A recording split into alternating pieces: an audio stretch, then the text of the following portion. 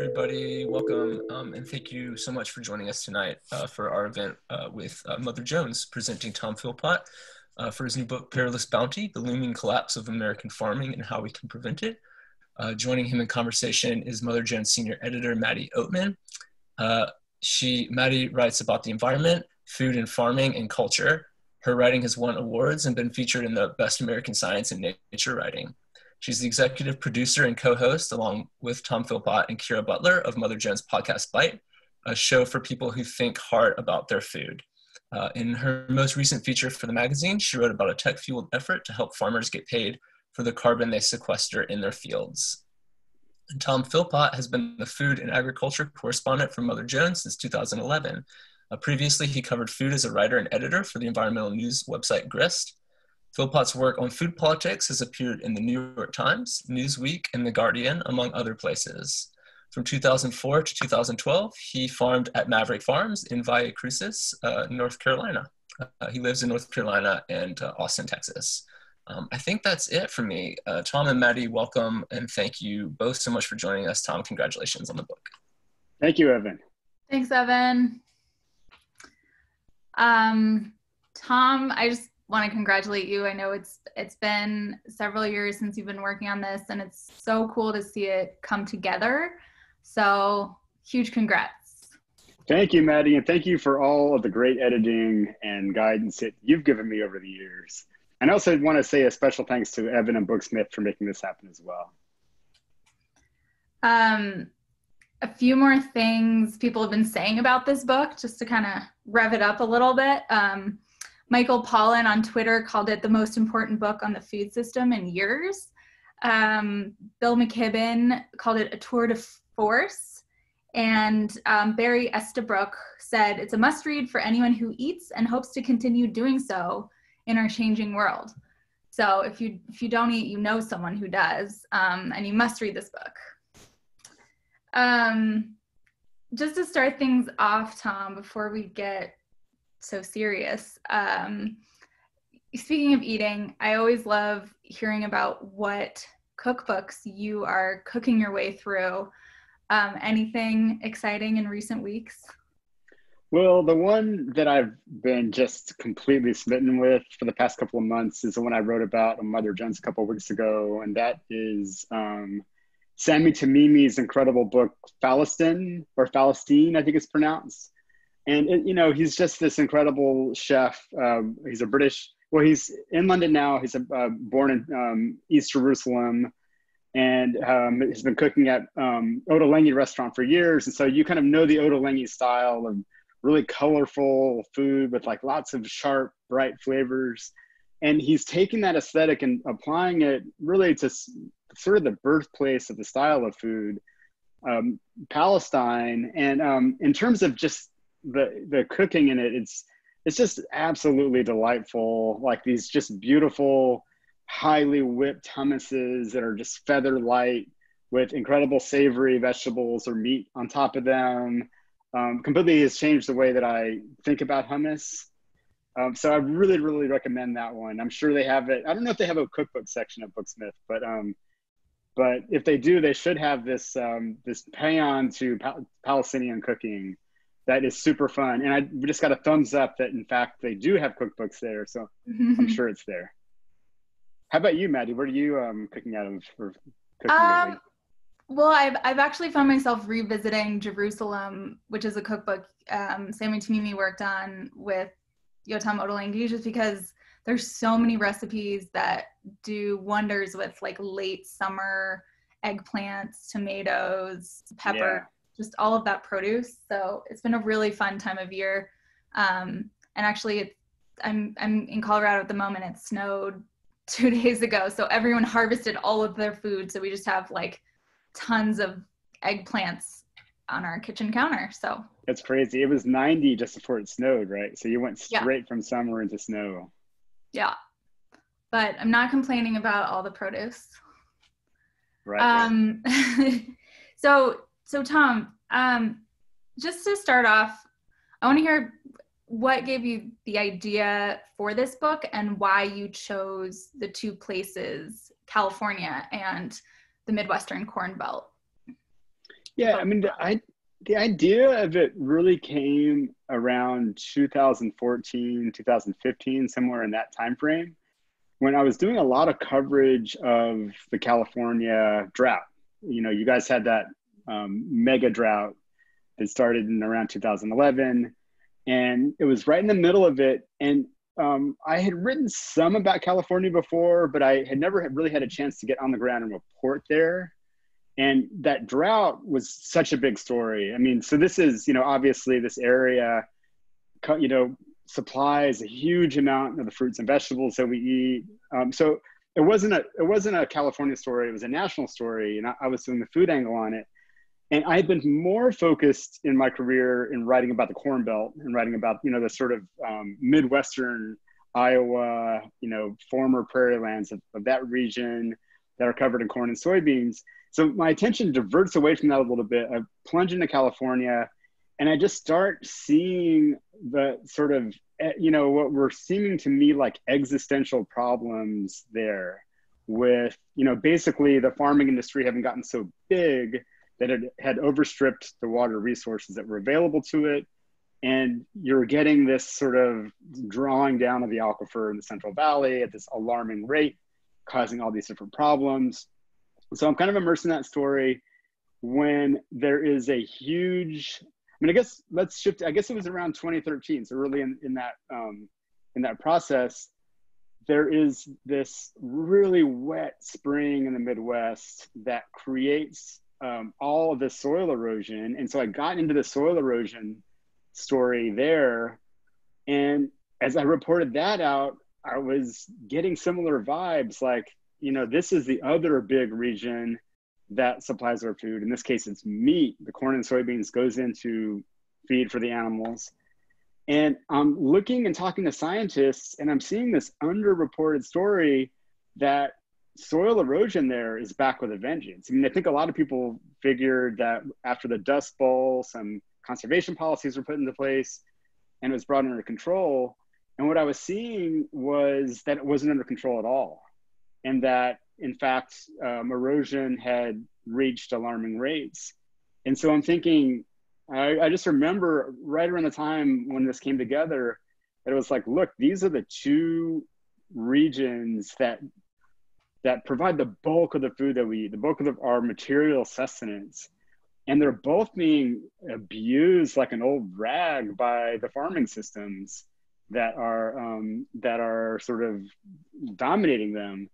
And I thought, you know, this is something, you know, combining these two things together is something that would be a really interesting project. And I knew from the start that it would require immersing myself in those regions and that it would also be sort of depressing.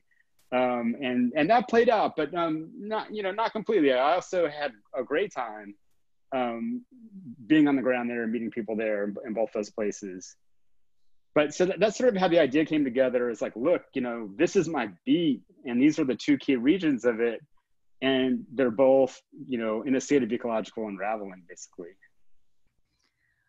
You do write about workers in this book, but it's predominantly focused on environmental issues rather than labor issues, though there are definitely some labor issues. But I wondered why you decided to really, you know, narrow in on the climate angle of it. Yeah, it was a tricky decision.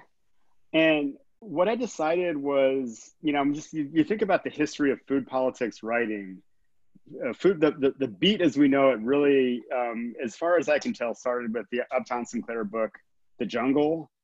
And The Jungle is the classic book about workers in the food system. Comes out in 1906. It's these, you know, brutal conditions of recent immigrants in the Chicago area stockyards is the topic of it. And he has the famous quote about how he tried to break America's heart, but he hit him in the stomach instead. And I think that has been the challenge of this beat ever since, is that it's really hard to get prosperous people who aren't, you know, who make decisions and have power and don't work in the food system to care about food system workers.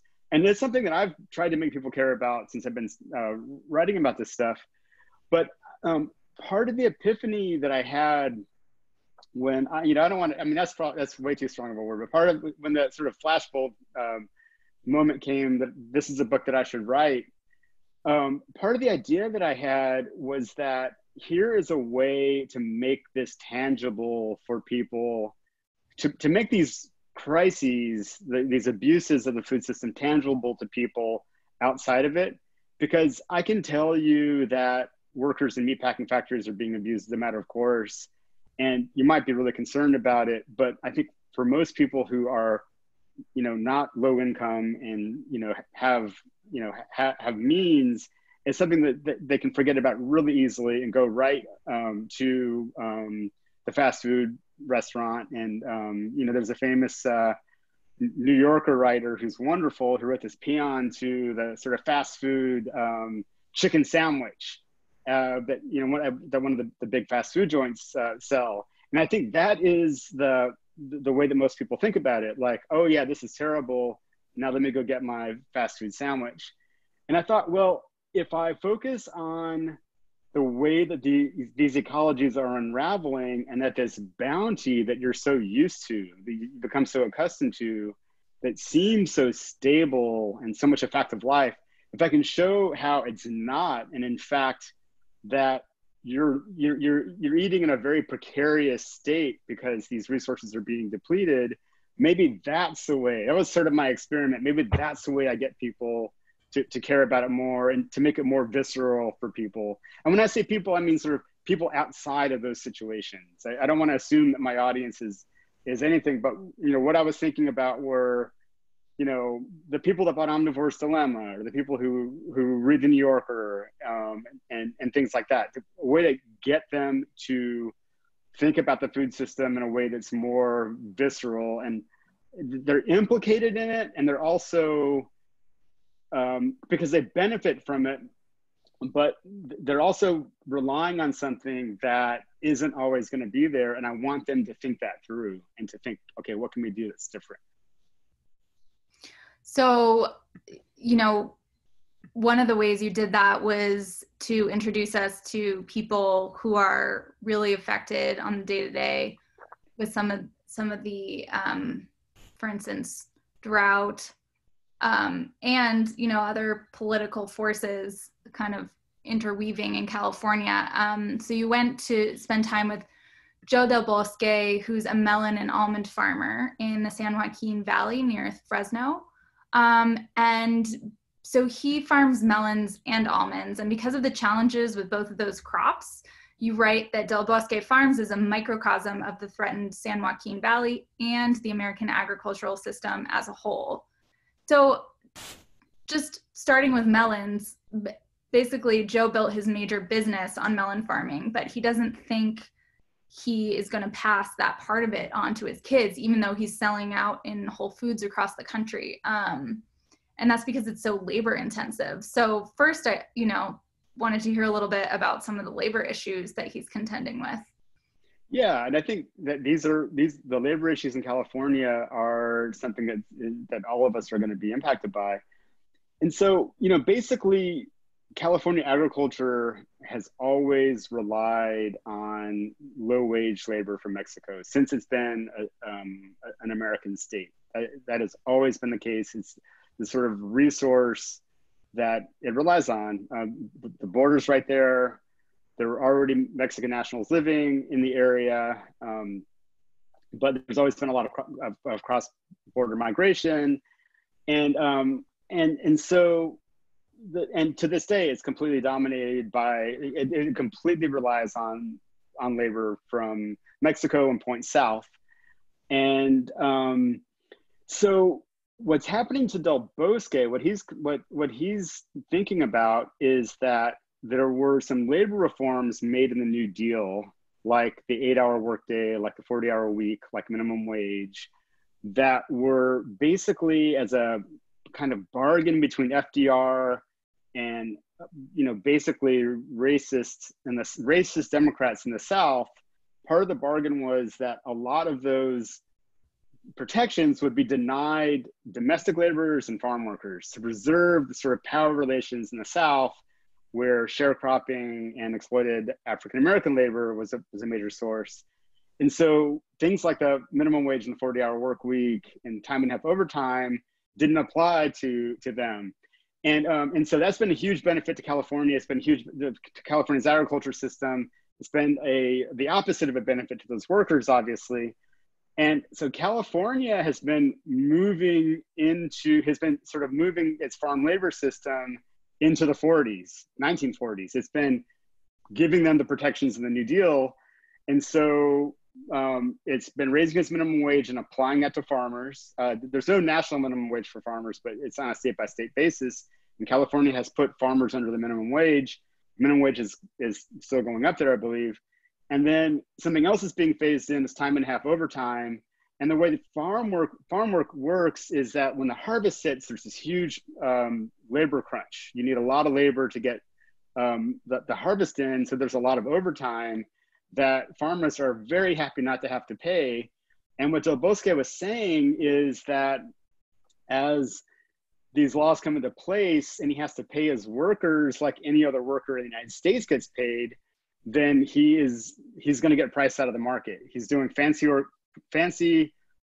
pretty labor intensive organic melons to get a nice premium, but he can't get enough of a premium to have his profit and pay his workers. And so he figures that it's probably not going to last very long after that. And plus, there's this push to a very unlabor intensive crop, and that's almonds. So he's looking at all these labor issues with his melons, and then he's looking over at his almond groves where he hires very little labor. It's very mechanized. You need some labor at the harvest, but not very much. You need some pruners sometimes a year. And so he is thinking about really seriously, he figures that his fields, as his farm passes on, will be converted into almonds. And that opens up his whole second can of worms, which is the water problem. And I think that, so what he was telling me, and I think what we're going to see in California is a lot of real hand labor. And I think the crop he mentioned to me was artichokes are already leaving the San Joaquin Valley, going to Mexico and other countries because they're super labor intensive. And I think that's another force that is going to push the expansion of almond and pistachio production. Well, it should also make us think too, and we're buying food that comes from Mexico at a lower price, like what the cost of that is. Yeah, it's basically imposing that those bad labor conditions on more or less the same workers, but south of the border.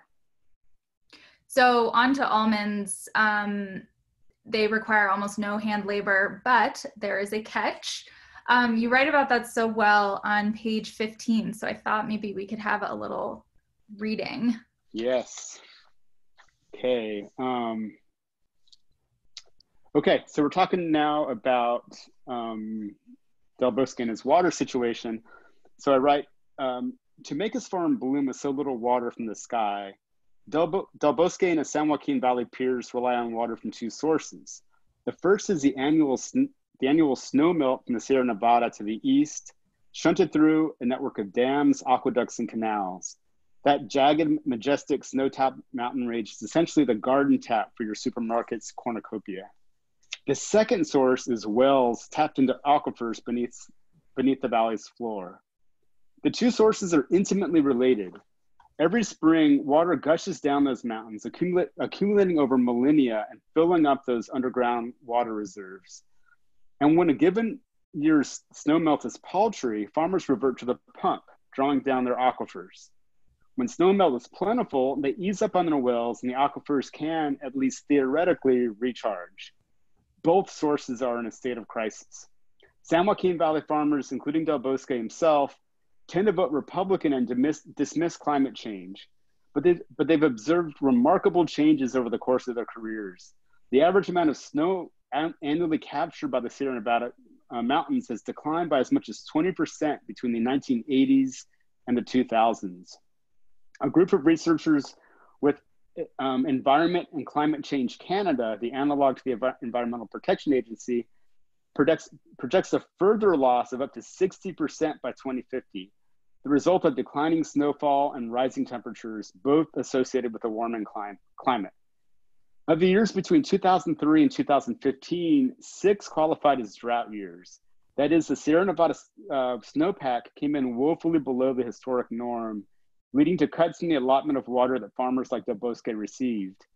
During the 2011 to 2017 drought, Del Bosque said his water allotment went to 0 for 3 years in a row, forcing him to buy expensive water from farmers in the wetter counties of the northern Central Valley at prices that essentially wiped out his operations profits.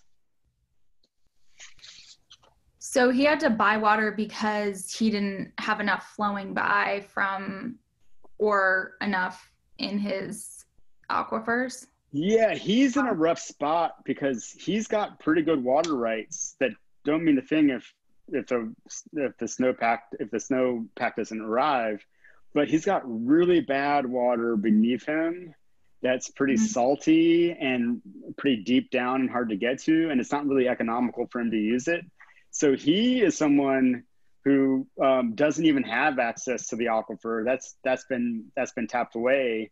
And so when that happens, you know, what he does is he basically fallows a lot of his melons. He's like, these aren't even worth planting. I'm not even going to plant them, and buys enough water to keep his almonds going. He's, you know, you got to keep, if you stop watering your almonds, then your plantation dies and you lose a multi-million-dollar investment. So you're definitely focused on those almonds. And so he cuts way back on his melons and focuses his water on his almonds and just goes into survival mode. And so that's kind of where he is. I mean, the way that water rights work in a lot of the West, I mean, it kind of traces back to racist ideas during the gold rush, right? So like the first settlers to divert a stream and put it to quote unquote beneficial use, like for gold extraction, established the right to continue to draw from that quantity forever. And that right still exists on that land. You know, it's pretty crazy. And you point out like indigenous people were excluded, and I imagine other people were excluded from that at the time. But you know, I think that probably carries through to the makeup of people who have access to water today. And I was wondering, you know, why do you think legislators have held on to this policy for so long? And like, why has it set us up for this mounting crisis? Well, I mean, I think it's, you know, it's kind of a typical problem in our system, not just our food system, but our economic system. And that is that, when you get that water right, it's incredibly valuable. Just imagine how valuable that is. And imagine the difference in value between land that has a good water right and land that has a junior water right. And that gets sort of capitalized and put into the price of the land. And so you get these really powerful interests that, you know, this cuts across party lines in California that aren't willing to change things. You know, it's like this sort of this, you know, in the American context, this ancient system. And, you know, the other crazy thing that existed until really recently was for groundwater. When you own land, you own the water under it, which is kind of a stupid idea. But you could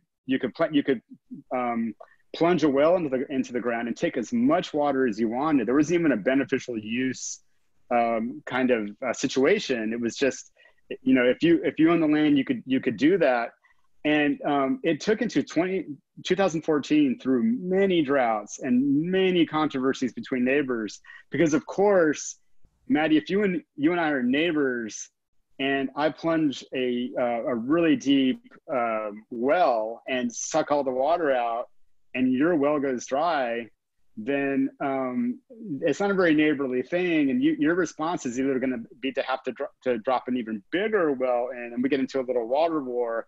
And those kinds of conflicts had gotten so crazy during the 2011-2017 drought that in 2014, that the legislature just broke and actually made a probably too weak, but they actually regulated groundwater by saying that all of these basins have to come into balance by 2040, which is pretty interesting, because what it means is you can't extract more than goes back in. And so that resource is going to have to be used a lot differently than it is now. And it's going to lead to really serious changes in the San Joaquin Valley for sure. Because as you were just reading, there's not a lot coming in if we're following the climate models. Exactly. Wow. So moving on over to the Corn Belt, although we can come back to California, and there'll be a chance for anyone watching to ask questions. So you went to Iowa during stormy weather, and you drove around with this soil scientist named Rick Cruz, who has been monitoring erosion in the soil in that area. And I don't think one thinks about reading a food book and learning so much about things like ephemeral gullies, but I just want to know why that's so important for our understanding of kind of the predicament the Corn Belt is in.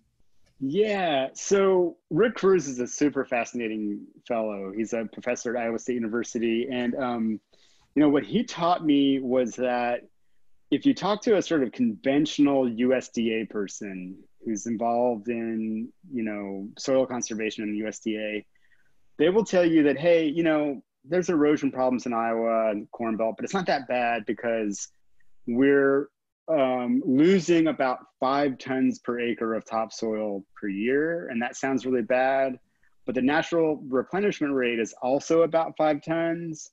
And maybe we're losing more like 5.2. Well, I think the latest number is 5.8 from the USDA. So that's starting to get a little bit out of balance, but it's not like an immediate problem. In a world on fire right now, it doesn't seem like the biggest problem that, we're losing 5.8 tons and getting back 5. We can kind of stay in a steady state for a while. But Richard Cruz says there's 2 big problems with that. One is that there's a kind of erosion that is not being counted in that estimate. And that erosion is called gully erosion. And what that means is that, basically throughout the Corn Belt, corn and soybean fields, which dominate the region, are left bare between the harvest in November-ish and the establishment of the next crop in, let's say, middle or late May. For the months in between, the grounds are essentially left bare because there's such a hyper focus on corn and soybeans. And so what happens when these late winter and early spring storms come, they just pummel bare dirt, bare ground, and it just puts soil on the move at this incredible rate. And one thing that happens is the land is not, contrary to popular belief, it's not 100% flat in the Corn Belt. There's actually contours and sloping gently sloping hills. And when these really strong storms hit, these natural gullies form along the path of water, and they take incredible amounts of soil away, but the USDA doesn't count them in their estimates. And so what Richard Cruz has been doing, he's been observing this forever, and he's trying to figure out, it's really hard to count it. You can count, it's because it's so inconsistent. The topography is so complicated. And he's developing ways to count it, but what he figures from years and years of experience and looking at it is that on average, it's really, really bad some years. 2019 was a horrible year. There was, massive amounts of erosion. There were places that were losing 20 tons, entire counties losing 20 tons per acre in the span of weeks, not over the year, but in the span of weeks. And, but then you have years that aren't so bad. But what he figures is that ephemeral gully erosion, and so he takes me around, and I describe it in the book, and you just see these gashes of empty gashes in the dirt, and it's just vanished soil that's been washed away. And what he figures is that there's about 3 tons of soil on average taken away this way. So now you're at 8 tons of erosion and 5 tons of replenishment. But he says that the science of replenishment is really dodgy and it's really contested. And he says the best science is it really replenishes at about 0.5 ton per year. So now you've got 8 being lost and 0.5 ton being replenished. So the ratio now becomes 16-1. And I think that does end up rising to the top of our problems, because the Corn Belt is such a key node in our food system. And it is really this glorious resource. It's like one of the 3, or I think 4 or 5 places in the world that have this black prairie-derived topsoil. And humanity needs to take care of these places, and they're all going under US-style industrial agriculture. And so, yeah, it's a bad situation. And so that's the importance of gully erosion. And so, I mean, one of the reasons that's happening, which you just said, but just to recap, the ground is being left bare in the winter because corn and soybeans are the main crops. And so it makes it easier for, you know, when big storms come, for more of that soil to wash away. But one of the solutions to that is planting something over the winter that like holds on to that soil. And those are called cover crops. And so one of the glimmers of hope in this passage, in this section of the book, is this guy named Tom Franzen. And so I wondered if you could just read on page 149. Yeah. The horrors of the erosion. Yeah, so Tom was a breath of fresh air in my trip and in this book. So I'll start reading now. I pulled into a driveway off a dirt road to find France's modest farmhouse opposite several barns under the waning dusk light. The air smelled alive, sweet, slightly pungent. The scent of livestock kept at a scale that matched the surrounding landscape's ability to handle their waste. Unlike most farms in the 21st century Corn Belt, which specializes in crops or livestock, Franzen's farm includes hogs and cattle, along with 300 acres of field crops, grown mostly for feed. He markets the feed he produces through Organic Valley, a farmer-owned cooperative known mostly for dairy, but which also sells organic pork and beef. Weary from a long day of driving, reporting, and immersion in the spectacle of ecological destruction, I hoped he would keep our interview short and invite me back in the morning. As I stepped out of the car, I heard the growl of a well-worn 3-wheel ATV. Mustached, 60-something, balding, and dressed in a rumpled button-down blue work shirt, Franzen was beckoning me to jump aboard. Before I knew it, I was perched on the vehicle's side, white-knuckling the sidebar with one hand and holding a voice recorder in the other as we roared through the muddy barnyard. We lurched onto a trail beaten into a pasture. Above the motor's hum, Franzen was saying something about rye. We moved over a slight rise in the land, and on the other side, I saw it. A field of rich green stretching to a line of a field of rich green stretching to a line of trees hundreds of yards back. We stopped at the field's edge, and Franzen jumped off the ATV, grabbed something from the back, and headed into the rye, which swayed lightly in the gentle wind, its thickly planted stalks reaching his chest. Surrounded by his rye, he produced a sign naming the variety he had planted, Braceto, and the small seed company that distributes it, Albert Leah Seeds. Franzen was ready for his photo op, and I complied, snapping a shot in the low light as the sunset gathered behind them. Suddenly, I felt energized. In a landscape of beaten up fields and sad corn crops, here was a lush, tall blanket of vegetation. And Franzen, despite a frantic day in the field, was excited to make his pitch that adding rye to the corn-soybean rotation is a powerful antidote to the ravages of squandered soil and fouled water that's eating away at the Corn Belt. Such a spirited rye farmer. Yes. So I just kind of want to broaden it out now that we've heard a little bit about how the resources that go into making most of our food in the country are really in threat of, you know, water especially, and drought in California, and erratic weather and erosion in the Corn Belt. But it strikes me that, you know, a lot of the food you describe is being exported. So almonds are this fast growing, and nuts in general is fast growing industry in California. And I don't remember the statistic, but we export a lot of them to Asia. And then over in the Corn Belt, a lot of the corn and soybeans are going into pork that we're also sending to China. And so it just kind of made me wonder, like, is part of the message of your book that we need to stop exporting food elsewhere, or just think more locally, or how did you, because, you know, I don't want to sound like anti-globalist because we import a lot of food, but I just kind of was thinking through that, like, what did you take away? Yeah, so I have thought a lot about that, and I don't think there's anything wrong with the trade of food.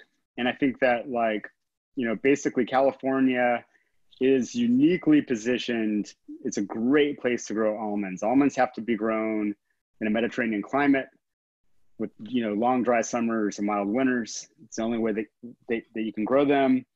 And when you grow them on, I mean, I'm against, you know, big plantations, vast monocrops, but, you know, if you're going to do that, you need a lot of water to do that.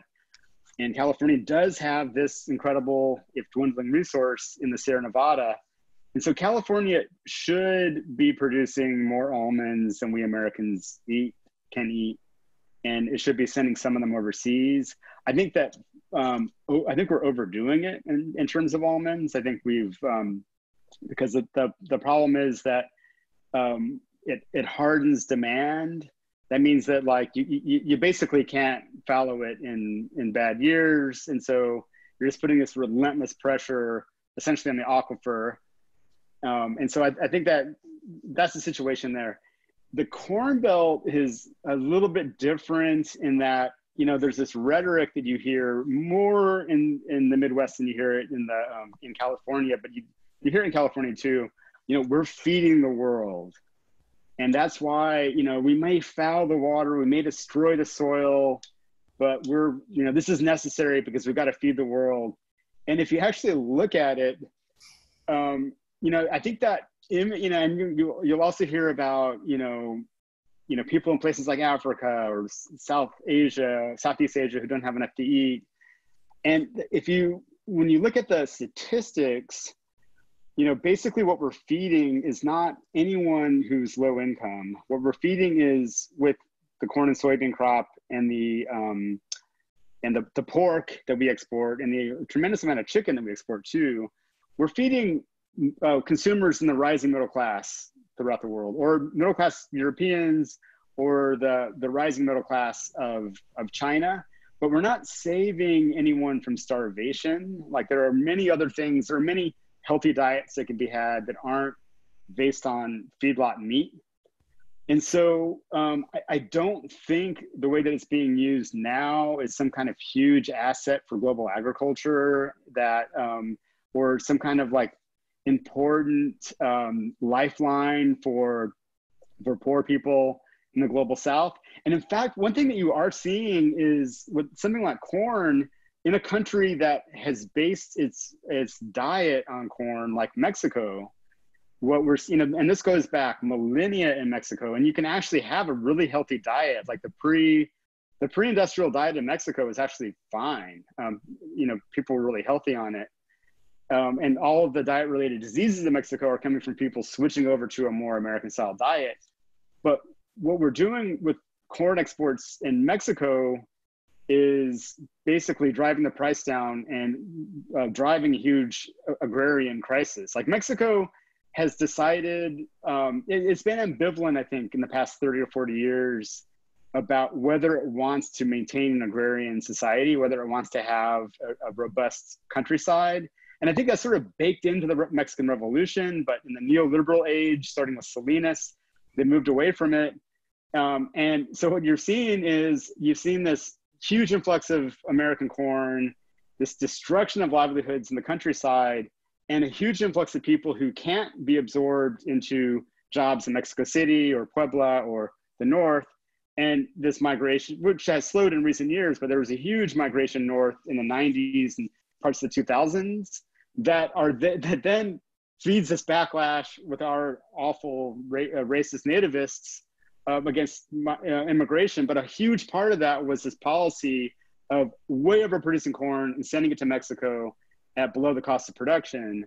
And so, you know, in that sense, it's doing the exact opposite of feeding the world. It's creating hunger and poverty. And so, well, I think that, I think it makes sense to, when you have a great region like California or the Midwest, to produce more than can be consumed there and to export the excess. But I think the way that we're doing it, there's really no case for it. And, with the almonds, like the almonds going to Asia, that's another middle class and up product. And if you look at the marketing that they've done, the California Almond Board or the Pistachio Board, they're really pushing a culture of snacking on China, that they're sort of like helping create a culture of snacking on China that wasn't really there. It's like, hey, eat these beautiful nuts. And between your meals, there's not a big between meals eating culture there. And it's pretty funny the way they use sort of the California sunshine as a marketing tool in their materials. But, once again, that almond trade is not, it's not feeding it's not feeding hungry people. It isn't, contrary to what, some folks say, it's not really substituting for meat. It isn't like people are eating almonds instead of meat in a place like China. There is an additive snack for, fairly well-off people. I have an audience question that relates to what we were just talking about previously. And so if people have more questions, they can start to put them in the comments. And I have a few more too. But Pascal Simone Schmidt wonders, why are we not doing more cover crops? Which is a great question. Yeah. Because you say like only 3% of acres in Iowa are covered with cover crops. Right. I think it's basically a pain. They're a pain to manage. I mean, if your system is, you harvest your crop in the fall and plant in the spring, a cover, that's a nice schedule. And, you can take a vacation in the wintertime. And cover crops require more management. And they're not necessarily appropriate for every part of the Midwest, because at least not in the corn soy rotation, because you got to get them established before winter hits. You have to get them really kind of up and going before winter hits. And if you're in the northern part of the Corn Belt, like northern Iowa, like Tom Franson says, he can't do cover crops, this rye farmer. And that's why, so rye for him is a cash crop. It's, he's kind of tweaked his rotation and he's added rye, and he plants it in the fall and it overwinters and he harvests it in the middle of the summer. And that gives him plenty of time to establish a cover crop in that rye field. But for the most part, when he's growing corn and soybeans, he can't really do cover crops. And so that's why he's shifting into rye. And I think that while I am probably partially responsible, I'm one of the voices calling, making sort of cover crops the center of the conversation. I think that it should be more about diversification in general, like figuring out other ways. The goal is just to keep the ground covered over the winter. So there are more ways to do that than cover crops. And one thing that I've gotten really interested in that I've only learned since the book has been finished is actually appropriate for the Midwest. And that is tree plantations, not giant, almond monocultures, but planting strips of nut trees in fields. And, trees can be an incredible way to, you could grow lines of nut trees in places known to where ephemeral gullies happened.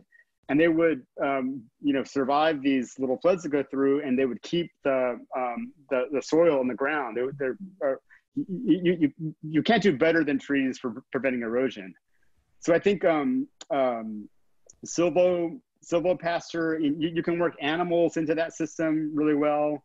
I think perennial grasses and getting animals back onto the land and doing more grass-finished beef and pastured hog production in the Midwest, where you have perennial pastures, would also be a great addition to it. But I mean, it all comes back, and to get back to Pascal's original question, it all comes back to incentives. Like, if there is no penalty for surrendering all this soil, I mean, the penalty is that your yields are going to drop over time. But if you're looking really, short term, and if you're a renter in the Midwest, more and more land in the Midwest is being rented, you don't necessarily care about the long-term fate of that land. And so there's no incentive to worry about keeping it covered. And so tweaking farm policy to create incentives for keeping it covered and penalties, I think, for basically polluting. I mean, agriculture is exempted from the Clean Water Act. So when you have one of these erosion events, it's not just your soil that's leaving, it's all the chemicals that you put into that soil. And that is fouling water all throughout the Midwest. And I think, regulating these practices is also going to have to come into play. It can't just be incentives. I mean, there's a lot more we didn't get into that you go in depth on in this book. You kind of lay out this system that's fueled by big agribusinesses, forcing farmers to mass produce, basically forcing farmers to be dependent on a system where they're mass producing commodities or cheap meat or water sucking crops like almonds. But it's kind of a new normal. And so we've become pretty dependent or complacent about this food system. So what's it going to take for people to reject it en masse? And have you seen any inklings of potential for this in any of the areas you've reported on? Yeah. So everywhere you go, you find cool farmers who are doing things differently. And I think that is a big asset. That's something that we can build on, that there are people in the Midwest who are doing fantastic agriculture with, the thing about it is, these areas are gifted with these great assets. And so you find people using them in really smart ways and preserving them. And I think that the trick is going to have to be that we're really, as a society, going to have to change policy. I mean, I wrote this piece on David Brandt in 2013 and Mother Jones, revisit him in the book.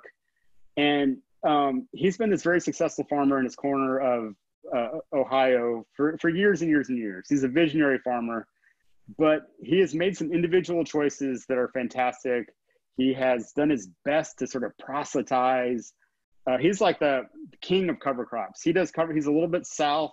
Cover crops are great for him, and he does them great, but his proselytizing is nothing against crop insurance subsidies, commodity payments, having a president who is, currently right now, to a degree I have not seen in my career covering this, literally parachuting cash into farm country in an effort.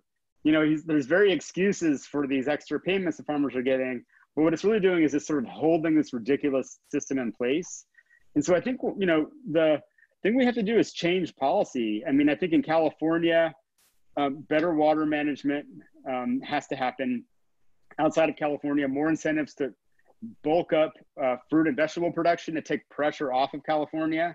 And then in the Midwest, I think just changing the system and redirecting some of these subsidies to paying people to do things that, instead of, hey, produce as much corn as you can or soybeans as you can, hold as much soil in place as you can. And when you do that, all kinds of studies show the yields will take care of themselves. Like if we pay farmers to hold soil in place, yields are not going to drop. We're not going to starve. And in fact, it's going to keep that land able to be in production for a lot longer than what we're doing right now. And so, it comes down to a political problem, not a technological problem. So you're saying we need to vote? Yeah, we got to vote for sure. How did writing this book change the way you eat? Did it really change the way I eat?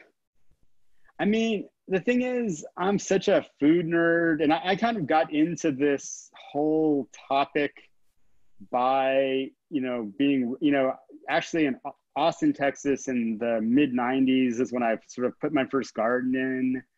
And this is actually before we had proper farmers markets in Austin, but I remember, skulking around trying to find the best fruits and vegetables. And then moving to New York in 1998, when really this sort of local food movement was just starting to take off, and experiencing the farmers markets, the Grand Armory Plaza Farmers Market, Union Square Farmers Market. So, those were really formative experiences. And so I've kind of and then, you know, I've moved to a farm. And so I've really, you know, personally focused on eating in season, and, you know, not eating this industrial food. But I think that my own personal choices don't end up being that interesting. You know, I'm kind of a freak. And, you know, I can say, you know, you should eat just like me, but no one's going to want to listen to that. I think these are systemic problems. And I think that, you know, if anything, the writing the book pushed me more onto that path, and maybe more obsessed with avoiding the fruits of these giant factory farms. But what would you tell people who, you know, are trying to eat locally, but live in climates that don't have year-round agriculture? Like, they don't live in California, basically. Yeah. Because most of those places, you know, I mean, you know, Colorado or the Midwest or anywhere really are eating California's food for the rest of the year. Right. Yeah. That's a really hard one. I think that, I mean, the thing that I do when I'm living in a really northern climate in the winter is I kind of focus on, like, I never can get excited about salad greens shipped across the country. By the time they get to us, they're not very fun. And so, but I'm also crave green things. And so I'll focus on stuff like herbs. Somehow parsley makes it over in California in better shape than lettuce does. And I think it's got probably more to it. And so I'll start making parsley salads a lot in the winter, eating a lot of parsley. But I think that this is a problem that we can actually solve if we think about it. And that is that there's been so much cool season extension technology that can be really green, like stuff like passive solar greenhouses, or even, it doesn't even have to be passive solar. You can even have a heated greenhouse that is oriented in a cold place to maximize sun, and heat it a little bit and do incredible amounts of food production. There's actually a really famous, justifiably famous farmer up in Maine named Elliot Coleman. He's way up in Maine, and he has perfected this technique of, he calls it 4-season farming, but he's most famous for his winter, like February salad greens and carrots in Maine. And, you know, what he told me one time is that basically every time you put a cover over your plants, you know, your crop in the winter, you're going 1,000 miles south.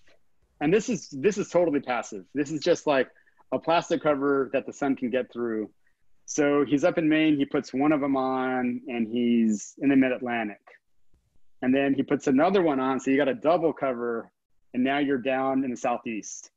And so he's able to do these really high quality vegetables in this really simple way.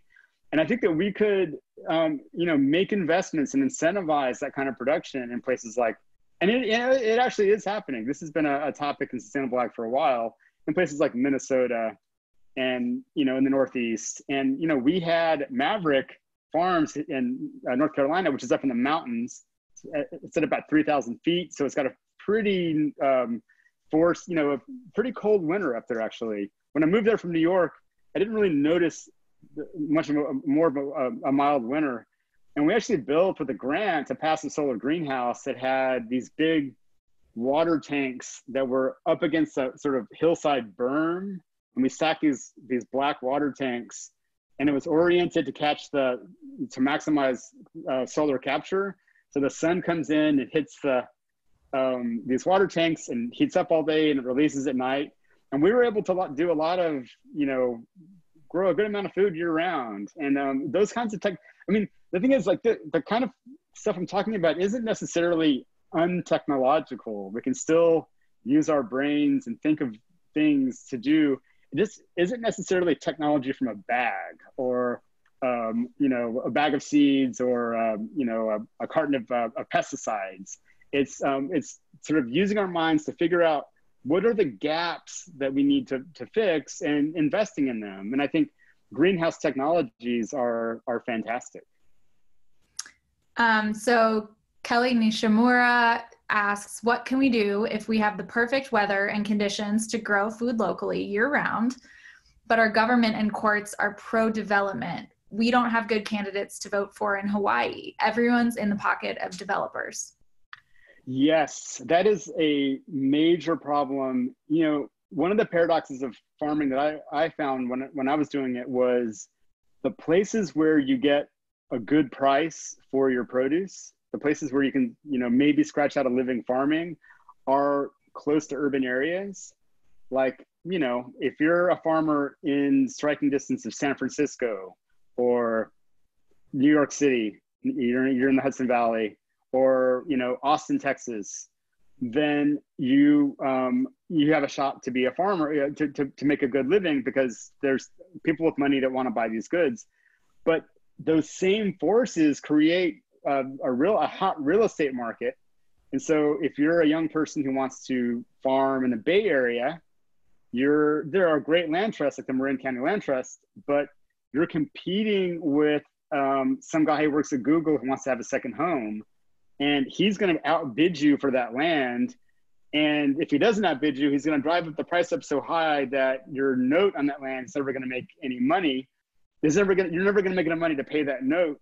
And I think a place like Hawaii, with its tourism industry and people retiring there, is really similar. There's a lot of money and there's people who want to buy the food, but real estate has got to be super expensive.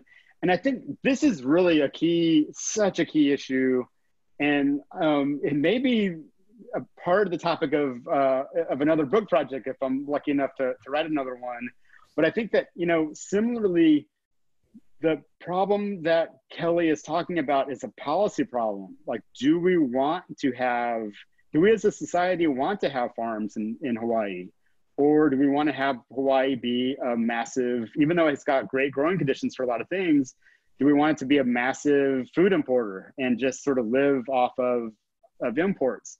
Well, if it's a society we want there to be food grown there, then we need to figure out policies that encourage that. And I think stuff like land trusts are going to be really important. And they can't just be rich people saying, okay, I'm going to put an easement on this land so it can be farmed. That's great. It's happening. It should happen more.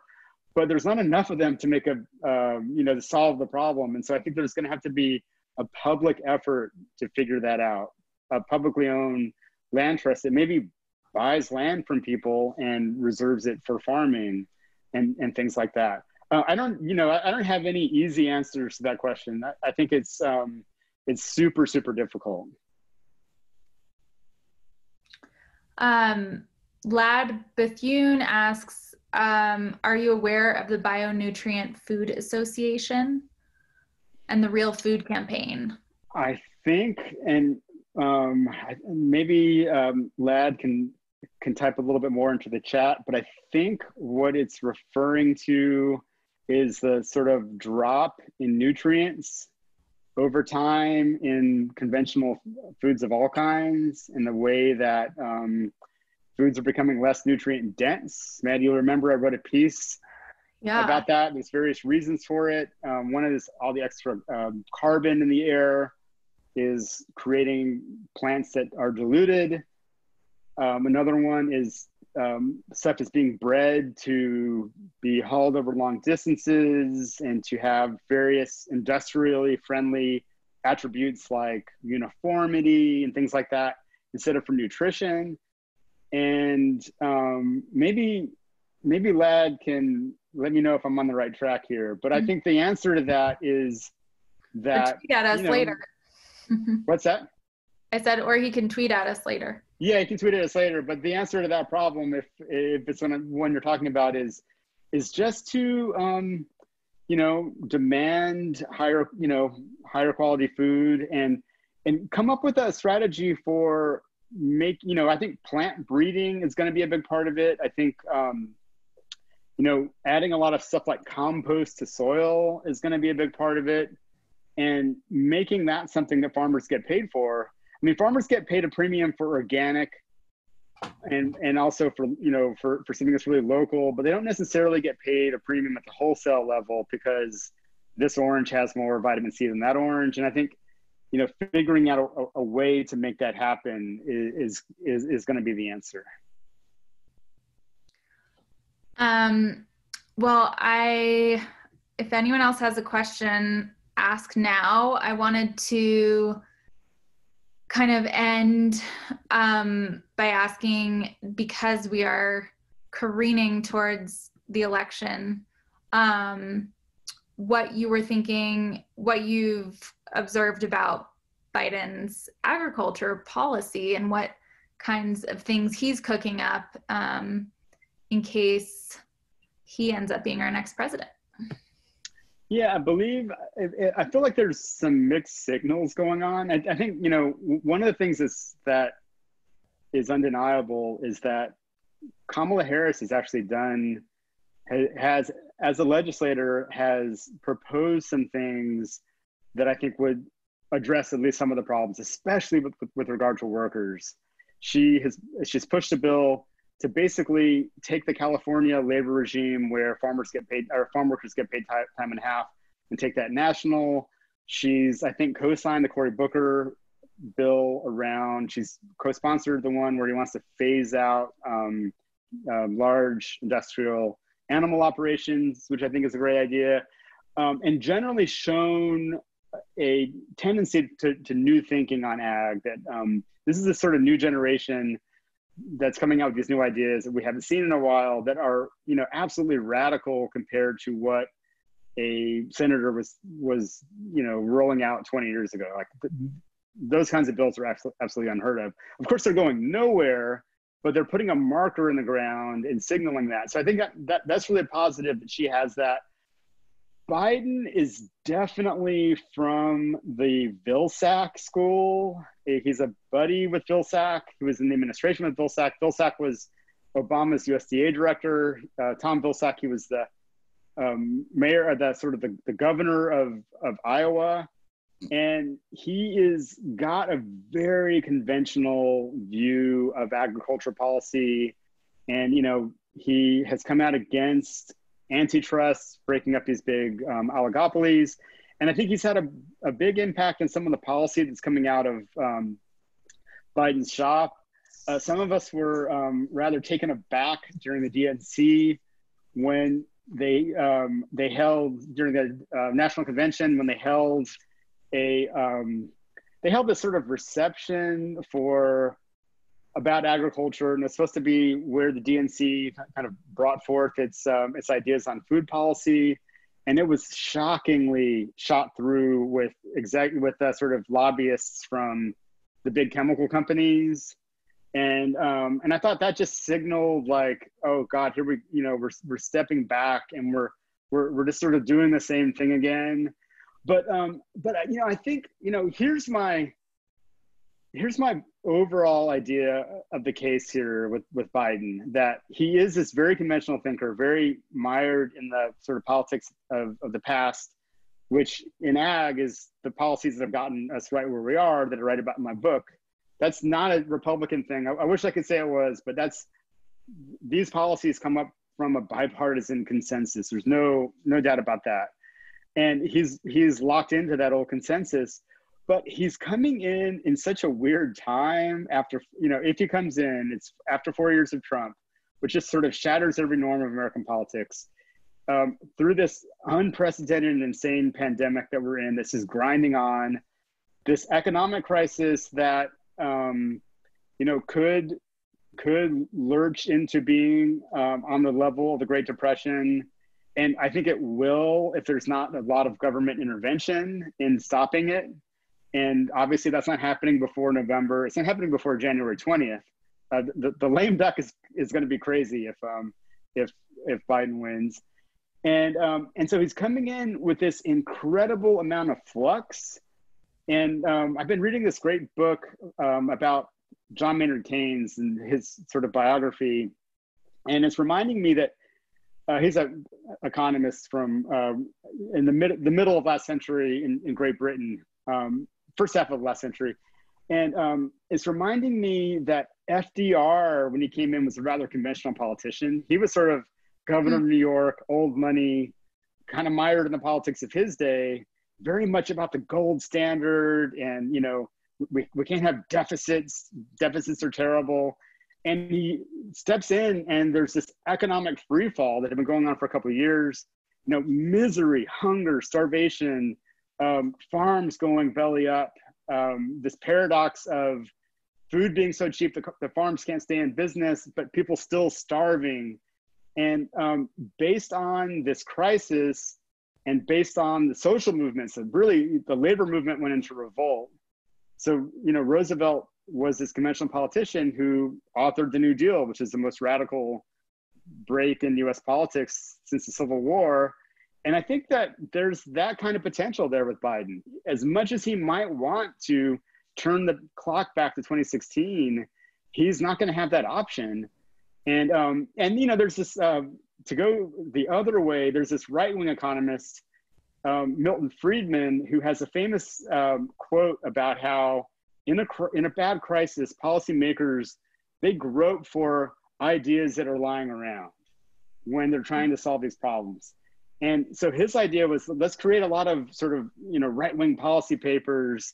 So when the next crisis hits, that's what'll be lying around. And I think that, in the past few years with the climate movement, with farmers like Thomas Franzen, who I discuss in this book, with the local food movement, we've generated some ideas that will be lying around. And I think that there is potential for things to come together for there to be a transformative agricultural policy going forward. Something that, I've never seen potential for in my career. I've seen farm bills that are just stuck in the stagnation of the same old politics, Democratic and Republican. And I think there's a chance that we could break through that. And that's what I take a lot of hope in right now. That's great. I think that's a more hopeful note to end on. So thank you. Thank you so much to Booksmith. This has been great to work with you, and thank you to everyone who's tuned in, and congrats again to Tom.